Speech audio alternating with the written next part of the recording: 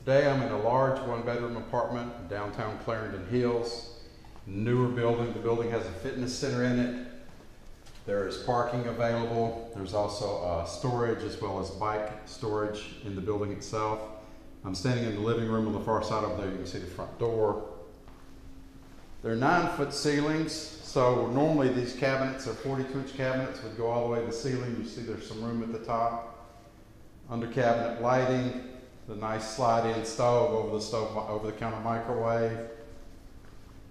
There's a garbage disposal. Here's the front door and then the entry closet.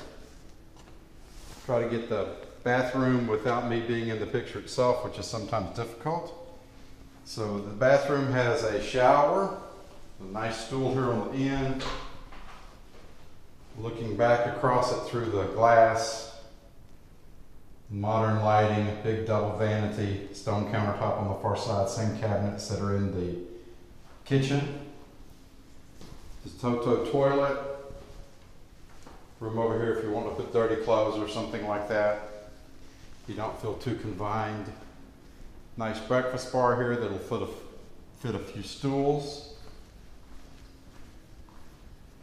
Here you have an in-unit washer and dryer. It's not a stackable. I always like that because you always seem to have a larger unit, as well as the fact that you get the storage on top of it. So you've got room to hang your clothes as they come out of the dryer, as well as a spot for laundry. It's a really good sized bedroom.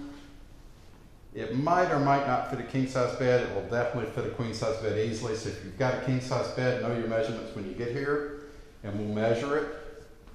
I usually have floor plans posted also too. So if you don't see one, just let me know and I can send you one. Here's a really big closet. Nice and organized. And you can move these shelves and closet rods to kind of make it your own. See, it has 6 different rods in it.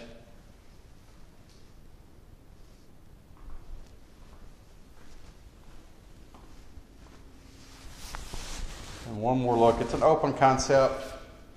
The high ceilings really make it nice.